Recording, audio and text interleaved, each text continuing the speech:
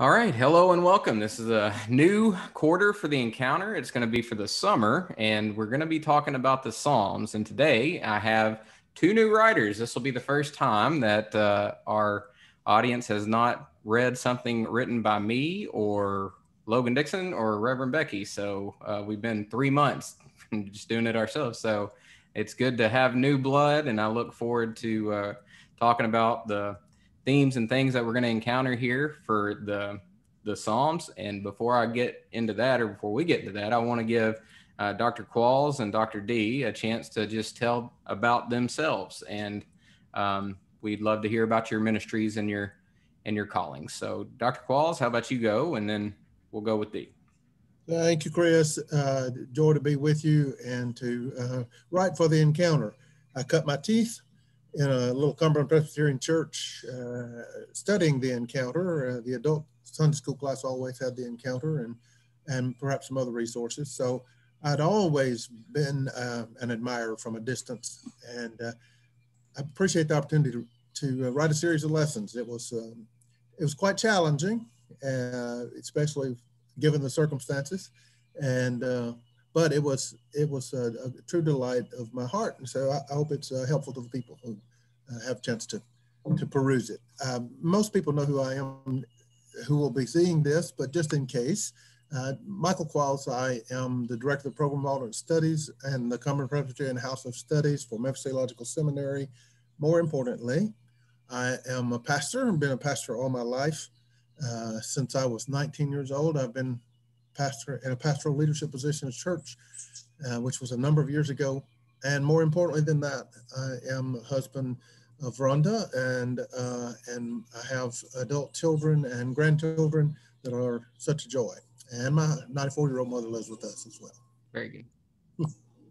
Full life. You are muted, I'm afraid, my friend. Yeah, no, I'm on now. Okay. Are we good? Okay, so Dr. D, this will be the first time that I've met you. And so, first of all, how do you pronounce your name the correct way? So I do that when people ask me.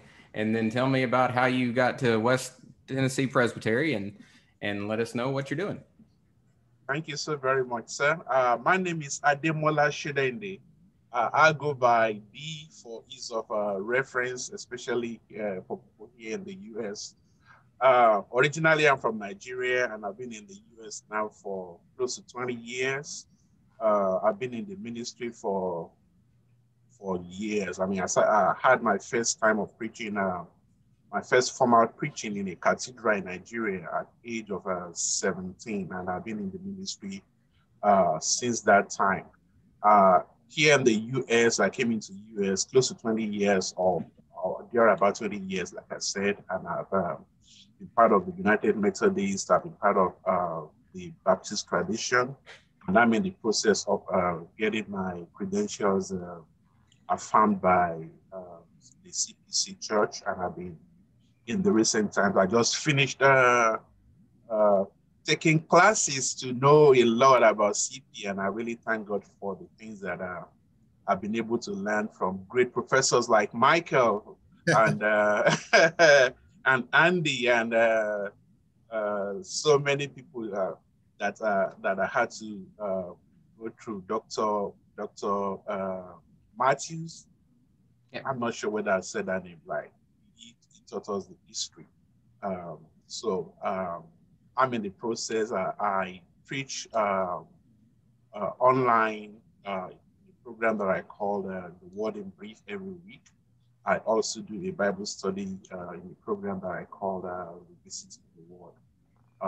I manage a ministry called the Calvary Gathering Ministry, and I involve myself with other ministries in town where we do food distributions and engage in community work.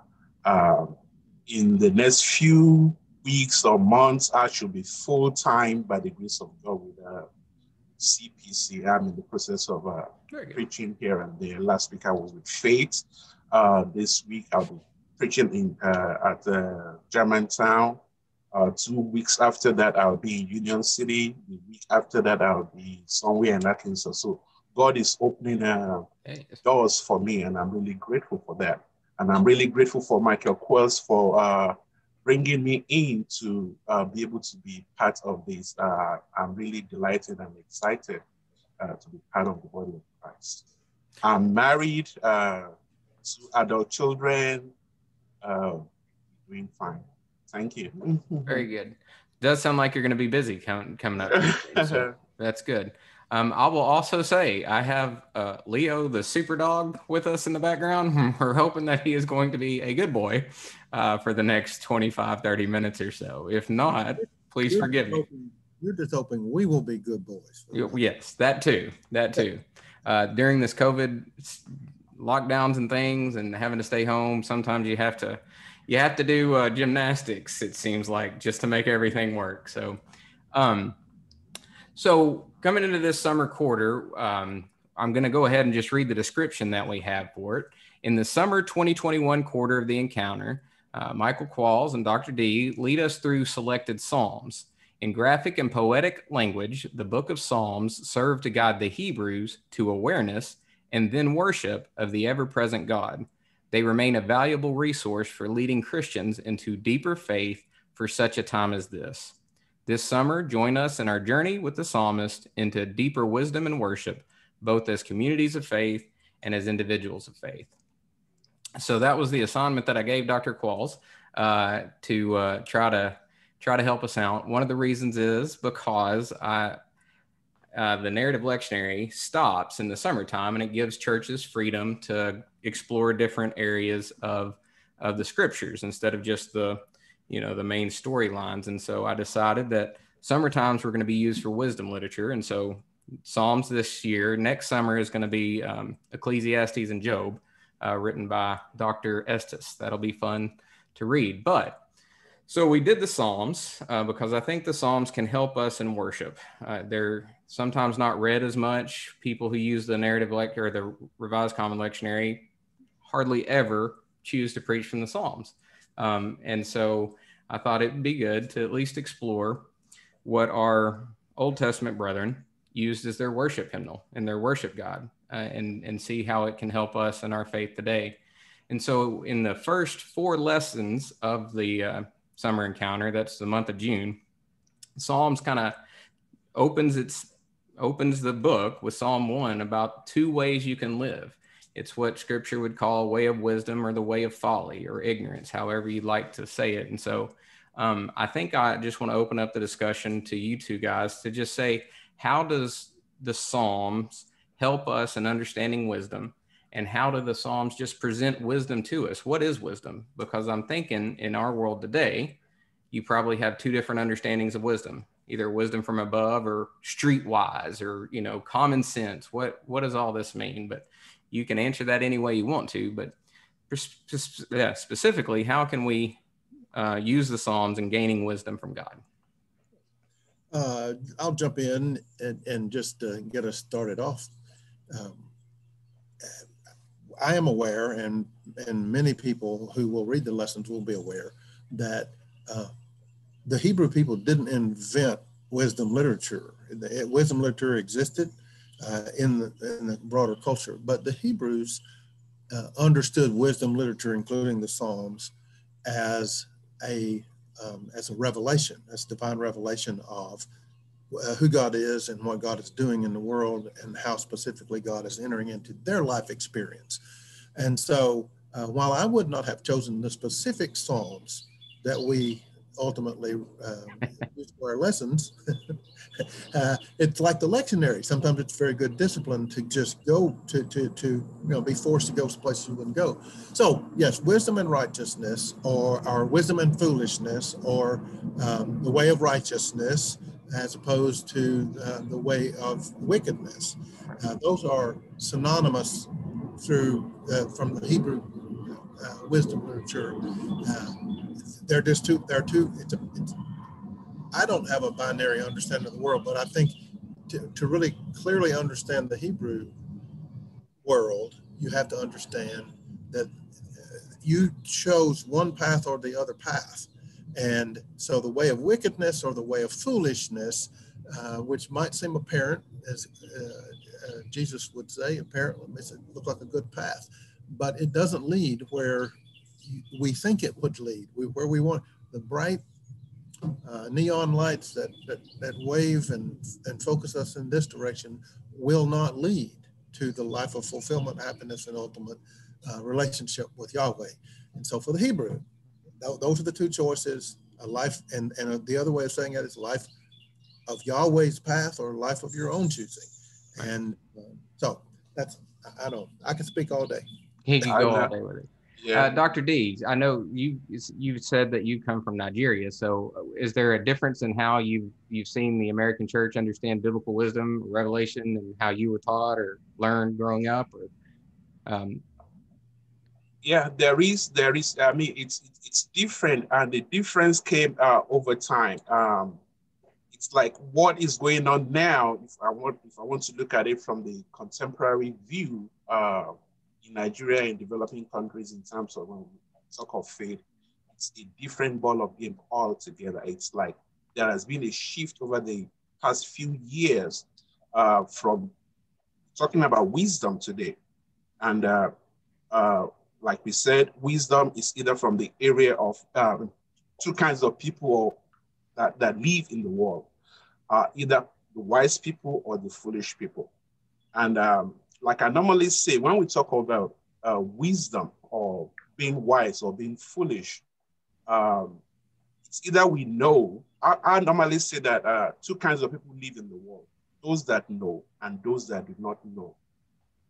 Those that know may be wise, and those that know may know that they do not know. In other words, people that are really foolish are people that do not know and are not aware that they do not know. So talking of self-awareness.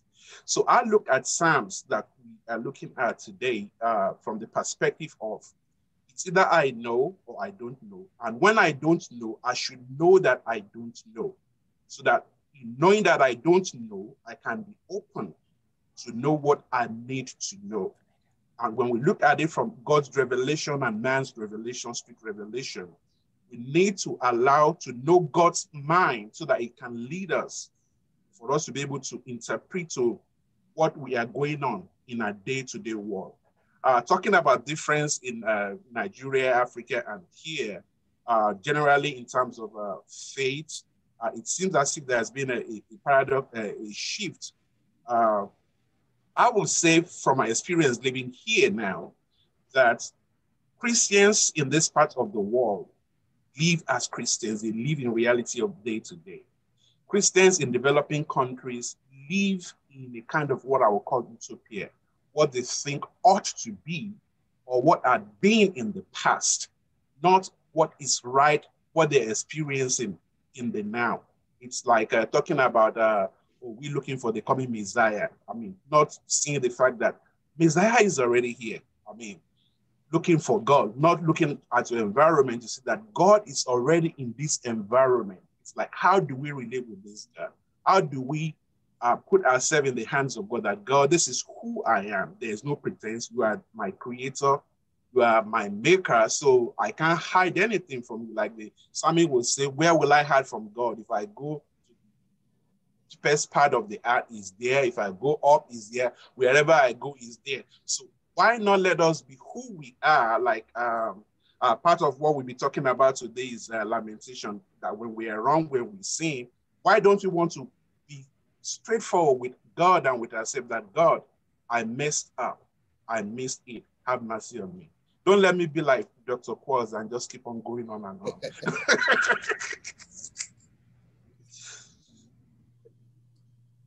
It's what you get when you get a couple of people who like to think about stuff. That's the way it works. One of the things that I'd noticed just after when I took this job, I stopped preaching every Sunday at one church, and I got into scripture, and I just noticed from the Old Testament, whether it's in the first 5 books or if it's the prophets or wisdom literature in the New Testament, this theme of the two ways, knowledge or wisdom and folly, just go throughout. Like Jesus talks about, a foundation of sand or foundation of rock. Paul says, live life by the Spirit or live life by the flesh. But just in every single section of the scriptures, there's this 2 ways presented, and it's either the way of wisdom or it's the way of folly. And so I've appreciated studying that and hearing it. I guess what I heard from both of you is that wisdom is knowing the mind of God, and the only way that we know the mind of God is through revelation. Is that, I mean, to submit to God either through scripture or in prayer or whatnot, and we try to put on the mind of God in some way. Yes, one of the things I say is you can't learn how to swim without getting wet. Our diving in is part of the knowing. You can't know and then move forward. You have to.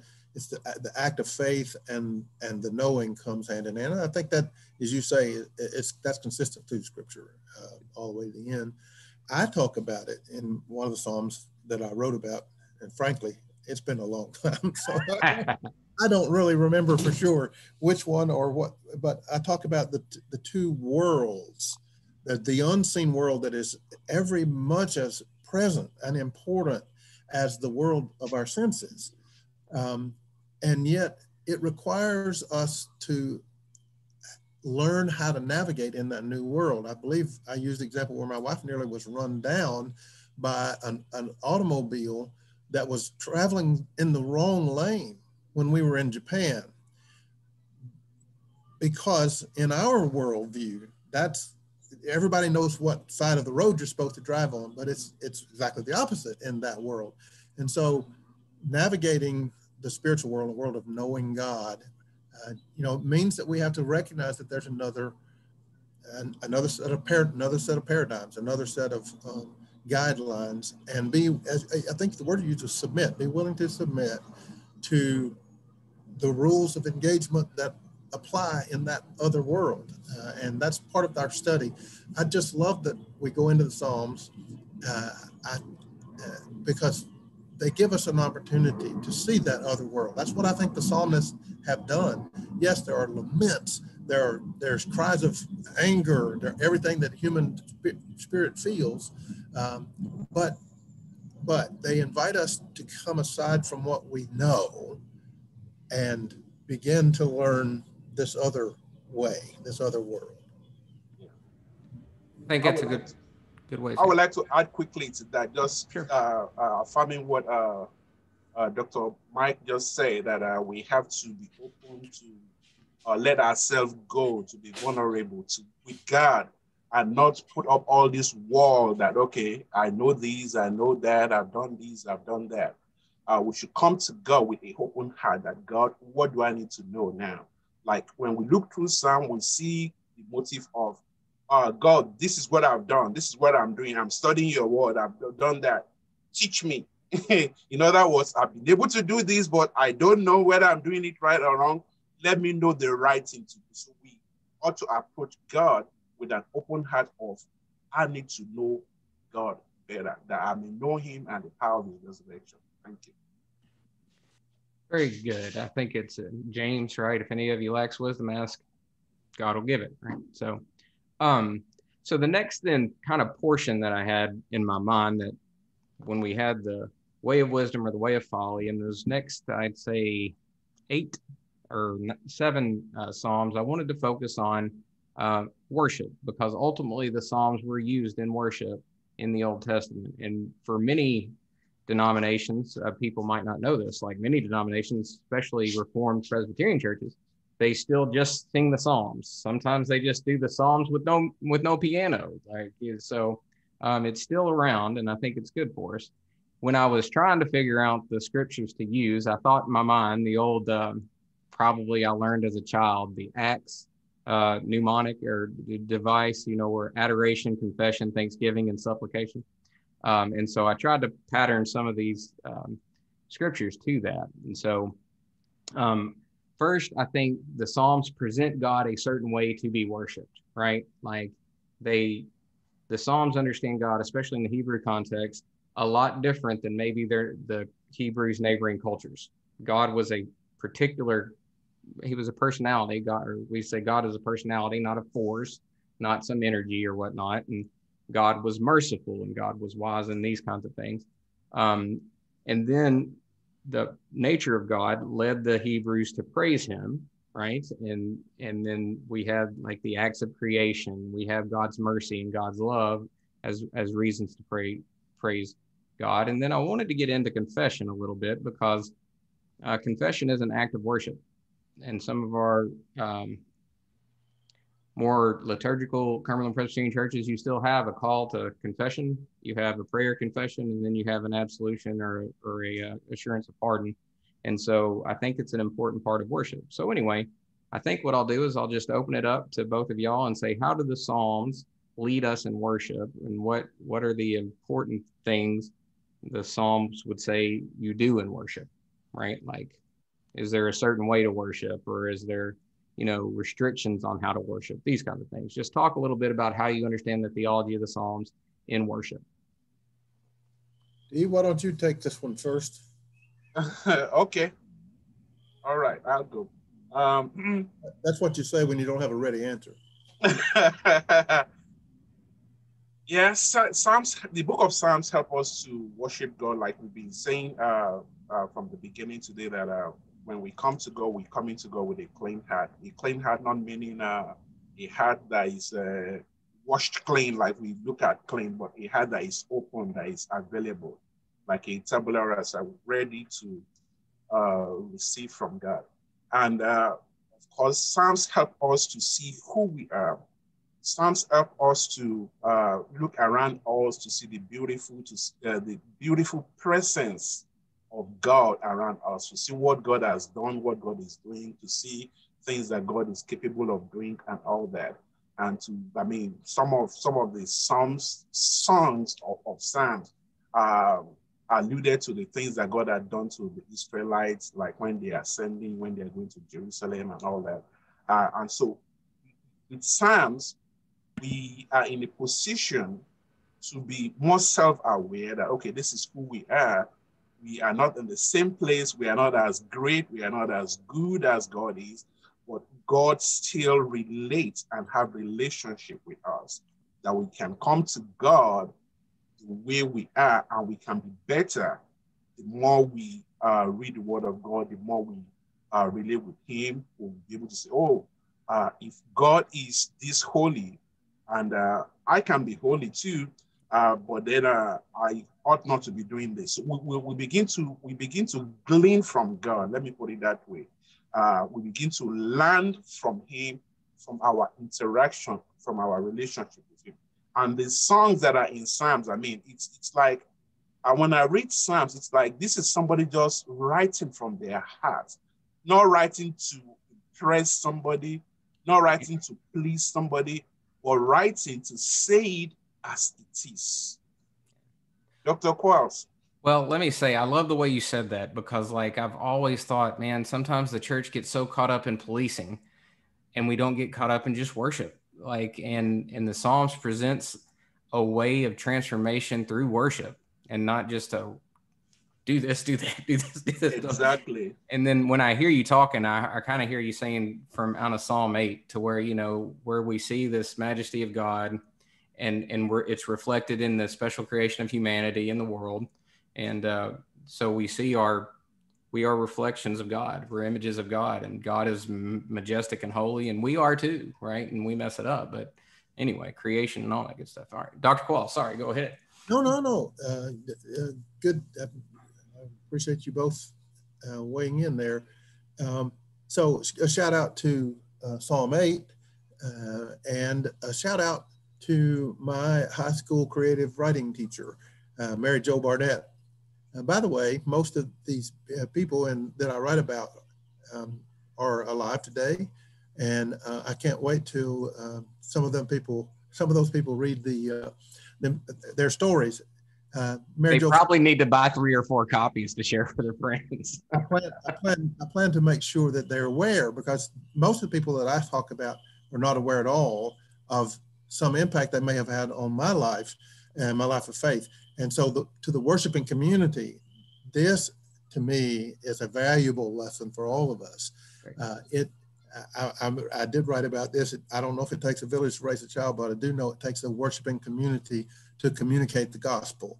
And a worshiping community is what is required for us to help pass as the Hebrew understood so clearly, this way of knowing, including knowing God, can only be passed down if we're really intentional about it and focus and pour ourselves into the lives of others. In this case, we're talking about next generation. So I was affected, touched by the Cumberland Presbyterian Church I grew up in, and the nurture that they gave me, the affirmation that they gave me, even before I had a memory. As they brought me to the front and had me recite a poem for a Christmas program that I never even remember doing.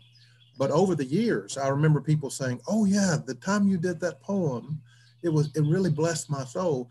And so I know this is way off the string, way off the subject that you intended to focus on, the idea of structuring to worship, to bring people into worship. But I think the bigger picture is that we all are part of that family that communicates the good news of Christ and draws people into the presence, the living presence of God. So, well, I would say, like, one of the reasons, oh, go ahead. No, you may want to bring us back to the conversation. I will, but one of the reasons as to why I picked the Psalms is also because in our modern culture, worship is seen sometimes as just something that you do on your own, and people sometimes skip that whole family of God part. And I think you unintendedly just showed, like, worship is meant to be in community, and so I think that's important what you've shared there. Even if you think it was off course, I'm just saying it is amazing to me how people remember and maybe don't even appreciate until they're older just how good the church was to them and how they were formed and shaped by that. But anyway, no, that's fine in the conversation. If there is anything that you want to talk about, particularly the worship in the Old Testament or how the Psalms shape the New Testament, we can do that too, or however you want to do that. Just briefly, I see the Psalms idea of worship is not different than the Genesis idea of worship, not different than the New Testament understanding of worship. And I think the Reformed format has in some ways captured what you were talking about: adoration, confession, thanksgiving, supplication, a movement in worship from recognizing God, the creator, who God is, and moving from that to getting to know this creator God who's interested in my life and invites me into a bigger life, a better life, an eternal life through Jesus. And so even whether you have a formal or informal worship, I think it's important that we keep those parameters and those movements in mind that is biblical. And Psalms, I think, reiterates that in lots of ways. There's nothing out of bounds for the psalmist, nothing that you can't bring into the presence of God. Your agony is as much a part of what sometimes in church we put on our best face. We come as if we don't have flaws or failures or problems, and everybody looks around with those pretty clothes and pretty faces, and we forget that as we come to worship, we also have brokenness, and we have needs, and we have sin, and we have desperation in some cases, and depression in some cases. My goodness, this COVID nonsense has really given us all a little case of the blues in some ways. So that too is part of worship. I don't think we need to sanitize our worship. We bring ourselves, and some churches are afraid of that. Some of us in our churches are afraid of bringing the raw hurt. And I think we have missed something powerful in worship by leaving that out. I think then that leads us to that last section, which is lamentation. And I want to say something before we go to lamentation, please. Yes, please. Okay, I just want to bring a practical example of one of the psalms that always ministered to me. It's sung. It's like Psalms, 1 or 2 verses can tell a whole story, can preach all the sermon. Like Psalm 48, great is the Lord and greatly to be praised in the city of our God, in the mountain of his holiness, beautiful for situation, the joy of the whole heart. It's like with that alone, I mean, there's that song that I love to sing. Great is the Lord and greatly to be praised in the city of the Lord, in the mountain of his holiness, beautiful for situation, the joy of the whole earth is Mount Zion on the side of the northern city of the great King. Is Mount Zion on the side of the northern city of the great King. That's from the KJV version. So I mean, like, that's just verses 1 and 2 of that whole psalm. It tells a whole lot of story. Whatever situation I'm going in, God is great. It's beautiful for that situation. So Psalms really helps. It preaches to us. I mean, even though it is sung, I mean, thank you. I'm sorry. No, you're good, because I did want to bring that up. That's one reason why I also wanted to bring back a study of the Psalms. So one of the concerns that I have as a Christian education person within the denomination is that we're losing the vocabulary of faith, or the vocabulary of praise, and we're missing some beautiful words, beautiful phrases. The way you say things are beautiful, or the way things are sung. And we try, I guess, out of a desire to make things so accessible, sometimes we shortcut the religious imagination or the worship imagination, or those worship songs or phrases that you find in the, like, you know, like Psalm 48. That's a beautiful way of saying something, but we no longer would say something that way. We would dumb it down as much as possible. And so I do like the fact that you brought that out. The Psalms are beautiful just on their own accord, but they're even more beautiful when it's worship from the heart, the people of God to God, and saying beautiful words, just pretty beautiful words. I love it. So thank you for bringing that up. I meant to say that. So then, Dr. Qualls, you had started to talk about it, and then Dr. D, you're the one that got into these two lessons, and I'm afraid, like Doc Qualls said, maybe sometimes we're not comfortable with the rawness of complaining or feeling hurt before God. Sometimes people think that, like, if they feel bad or if they're in pain, they don't go to God because maybe they don't have enough faith, but in the Psalms, boy, if somebody was having a problem, they let God know about it. If they were hurting, if David was hurting, he took it to God, and he would use vivid language to express his grief and even disappointment. And so the last two sections of the encounter for the summer is what is lamentation? What does it mean to cry out to God in pain? And then the reason why I had the communal part, the first part was from Psalm 142, just a cry to God. But the second Psalm was meant to talk about how we as a church or as people, how do we have a collective lament or collective grief, and try to deal with it in such a way that it doesn't lead to strife all the time, or two groups being mad at each other. But how do we communally lament as well? So anyway, I will let Dr. D, do you want to start this one, since you got these two last lessons, and I'll let you. Yes, I can. Lamentation, like you rightly put us in the right path, as to be, I mean, coming in our pains, coming in our brokenness before God, to let God know that we are hurting. And when we are hurting, we are hurting. It's no point trying to mask things. It's no point trying to sugarcoat things. I come from a culture that everything is rooted in faith and in religion. Even when people are dying, it's like, how are you doing? The response is, oh, give God the glory. Thank God, I'm doing okay.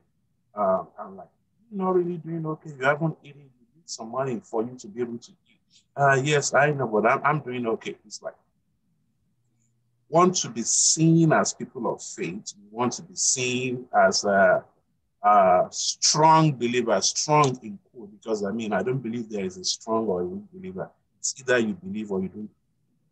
And once you believe, your belief might be, your faith might be shaky, probably trying to figure out how is God going to do this. But you can tell God, I believe, help my shaky belief. So we lament when we go through, when we're in our wilderness. And a lot of times, even when we're in the wilderness, we are not there to be punished. We are there to learn something, to see what we probably don't see if we are not in the wilderness. Let's take an example of being in the wilderness and not having water. We saw how the Israelites, how they reacted to Moses, how they were mad at, oh, we don't even have water to drink. This water is bad. You brought us here to kill us and all that. They never saw the importance of water, even while they had it. Even when God was giving them manna, they said they don't like this. In some translations, it's called stupid manna. We don't want this stupid food.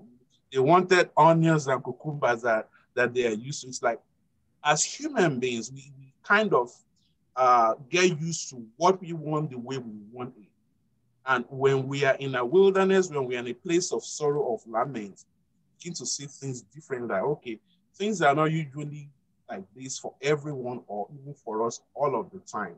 And we ought to be able, by the grace of God, to say, God, I mean, I am hurting. I don't like this. I don't come to my aid. What have I done? I don't even know what I've done. I mean, for us just to be sincere with God.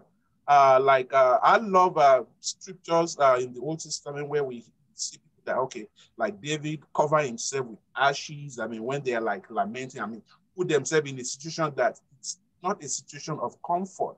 We want to take care of our comfort no matter what we are going through. Like now that we're in the Lent season, I mean, I'm not saying that you have to show everybody what you're doing. I mean, do it in the closet of your room, but then you don't have to be like, okay, oh, I just want to look great all the time, you know, that I want to be who I was, even when don't have no sense of depravity sometimes. And we need that so that we can be in a place of brokenness, not because we want to be broken, not because it's a ritual or a tool. I mean, I'll take that back. Not because it's a must-do thing that will get us closer to God. No, but because it's something that we do for us to be able to pay closer attention. I mean, no matter what we do, it's not going to make God change. It's not going to make God love us more or love us less. And whatever we do, it's not by works. So when we do the works that we do, we are doing it for our own self, not for God. And when we do it for our own self and we know better, just like we said at the beginning, that the motive of either you are wise or you are foolish runs through the gamut of the Bible. And so it's always important for us to know our limitation, know that we are in stress, and ask God who can be our help to help us. Yeah, that's good. Dr. Qualls? Oh, I don't know. Yeah, probably I have good ideas. Probably was not by intention, except by the providential understanding of God who gave direction even when you didn't know it. But you have now come full circle back around to the idea of the two paths, that everybody has the option to choose to walk the path of God or to choose one of our own choosing. And if we chose the path, none of us would ever go the path that leads to darkness or difficulty or struggle. And yet often that's where God does the best work, is when we're in those difficult places and we feel desperate and helpless, sometimes hopeless, and cry out. Many years ago, I attended a class on the Psalms Eugene Peterson taught, which was such a wonderful, it was a spirituality class. And the day I was supposed to leave to go to the class in California, we buried my dad. And a year before that, we had buried my brother, who's just about a year and a half older than me. And if you ever have a chance to hear me talk about that, you'll know how profoundly my life was affected by the grieving of those events. And one evening during the class, there was lots of time for us to meditate and be quiet and spend time. And it couldn't have come at a better time for me, a healing time for me. I needed a desperate time I needed. But one night, the cohort was from all over the country, all over the world. I was the only one from the South. And we all went out to eat one night at a local restaurant. And afterwards, 5 of us decided, for whatever reason, we would take the next car. These people would go back to the class, and we're just going to sit and visit for a little while. Little did we know that as we began to talk with each other and talk about our lives, all these were ministers, many of them quite successful in their ministry, but 4 of the 5 had recently experienced the kind of loss of someone close to them, a brother or a spouse or a parent that had, this is the first time I ever heard the phrase that I use often when I talk about it, that had, as ministers, we go into paramedic mode and take care of people. We take care of the people in our lives. It's what we do in our congregation. And in my case, my brother and my father were members of my congregation, so I was their pastor. And each of us had these stories to tell of deep difficulty, struggle that very few people ever knew about, because we have this understanding that we have to have it all together at all times. We can't show weakness or struggle. Even the pain of grief sometimes is thought of as off limits. And so I guess from that, as I said, I've been profoundly affected by that. Just hearing others share that we're in the same place, struggling to try to grapple with a real difficulty of a loss, a terrible loss. In fact, there wasn't a single one of the 4 of us who wasn't pretty mad at God. And so being able to express that and find out, by the way, you're not the only one in the world that feels that way. And by the way, God understands our heart better than we do ourselves. And so that was, for me, a very profound moment, and has, as I said, affected me in that I encourage, and every time the church gathers for worship, there are some people who are struggling on the edge with hope and hopelessness, with life and death. And sometimes that person is on the other side of the sacred desk. So please be aware that everybody is human and we all struggle with those same things. And also, I think the Psalms not only give us permission, but also guidance to be able to go to God when we're even mad at God. Like you said, the term mad. I mean, he's a big God, right? He's going to take it. And he cares, God cares deeply for us. And yes. So that's awesome. All right. Praise. Hallelujah. That's the Islamic response. Hallelujah. Hallelujah. Hallelujah. Amen. I will open it up maybe for if y'all want to just any parting shots. And thank y'all very much again for your work. I'm deeply appreciative of it. Also, after this, I'll ask everybody for maybe if you have something online. I think Dr. D, you said you have an online ministry. If I can get that link from you, I'll make sure it's put up on all these things that I publicize. And that way, Dr. Qualls, of course, I'll get some stuff for the Cumberland Presbyterian House Studies and stuff like that. But anyway, if y'all want to give any parting shots or whatnot, and then we'll be done. Okay. All right. I want to close with a memory verse of the 2 Psalms that I handle. The first one, Psalm 142, verses 1 and 2. With my voice I cry to the Lord. With my voice I make supplication to the Lord. I pour out my complaint for him. I tell my trouble for him.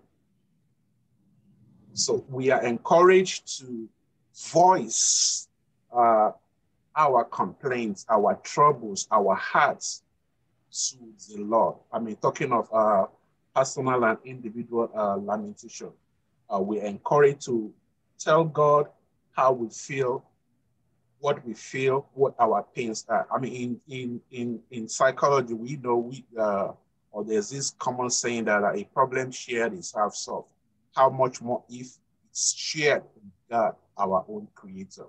The second memory verse, Psalm 79, verses 8 and 9.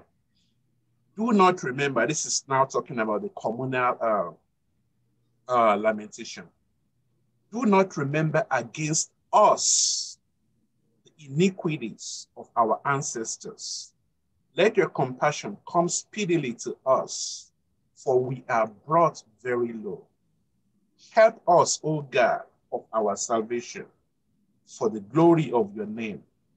Deliver us and forgive our sins for your name's sake. So, I mean, that is, if we say we have no sin, we are lying and the truth is not in us. And as a body, as a community, and as a church, I want to encourage us to move a step further away from the common reciter of confessional prayers in church that, okay, we're just reading these without us putting our mind to it that this is real. And we can grieve together as a community. And God can always deliver us. He can always forgive us for his own name's sake. Thank you. Yeah. So for me, one of the most difficult parts of writing the lessons was to try to get in touch with, stay in touch with that binary understanding of the Hebrew, where you have this path to choose and you go this way, or you take this path and that way. So the fool said in his heart, there is no God. And for me, the hardest part then was not to let that be a springboard for my arrogance. Okay. To say, yes, well, I've chosen the right path. You and I and the rest of us who are here on this path, we've chosen the right path. We're great. And they have chosen the wrong path. They're fools. They said in their heart, there's no God. But if you follow that verse, that same psalm, you discover that when the Spirit of God came down to look around, there were fools everywhere.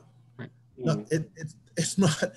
So for me, some of you won't find it hard to believe that I struggle with that binary understanding. You know, these people are good, these people are not good, good and wicked, righteous and wicked, fools and the wise. But I find that the grace of God is sufficient.